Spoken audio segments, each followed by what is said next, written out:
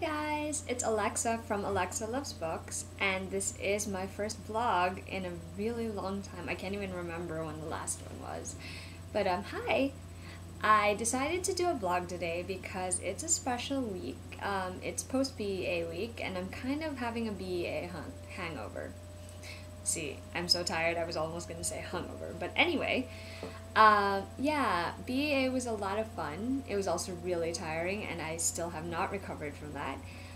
I think the best part for me was getting to talk to the people who work for the different publishers, getting to meet and fangirl over my favorite authors, and also getting a chance to meet my blog friends in real life. If ever you come to NYC, by the way, please let me know. It's going to be so much fun to arrange a meetup or something like that, and I'm always up for that. Without further ado, here are the 5 books that I am the most excited about that I picked up at BEA. The first one, I'm sure you guys are going to recognize it because I have talked about it constantly since I picked it up at BEA. It's a sequel, and it's a sequel for one of my favorite series, and it is Crown of Midnight by Sarah J. Maas. I have been anticipating this book since last year, since I first read Throne of Glass, and you guys, I've already read it. It's incredible.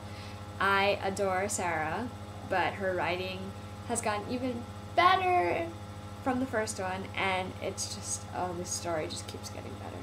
And you guys, I totally swoon over Kale. Everyone knows that, so yeah.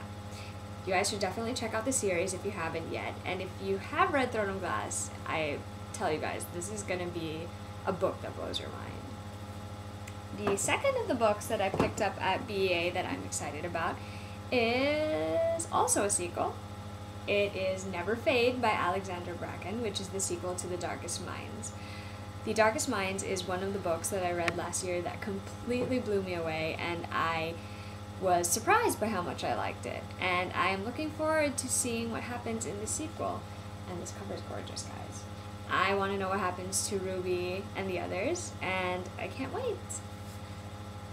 There is also another sequel in this stack of books, and it is by one of my all-time favorite authors, Maggie Stiefvater, and it is The Dream Thieves, which is the sequel to The Raven Boys.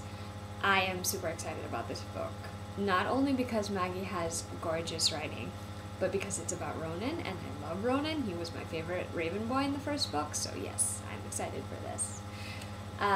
The fourth book that I picked up at BEA that I'm super excited about is co-written by 2 authors. It is, that bookmark. It is These Broken Stars by Amy Kaufman and Megan Spooner. I hope I said that right. First of all, this cover is really pretty. And second of all, it sounds like such a good book. I honestly, when I first read what it was about, I was very curious about it, so I'm glad I have it and I was able to meet them.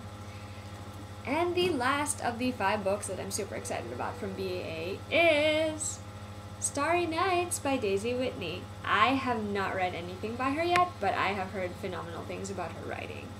Plus, this cover is very me. I mean, it's romance and it's got the Eiffel Tower, so those are 2 things that I really like.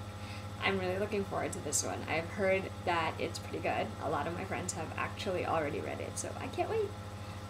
So those were the 5 books that I picked up at BEA that I'm really excited about, among all of the books that I got.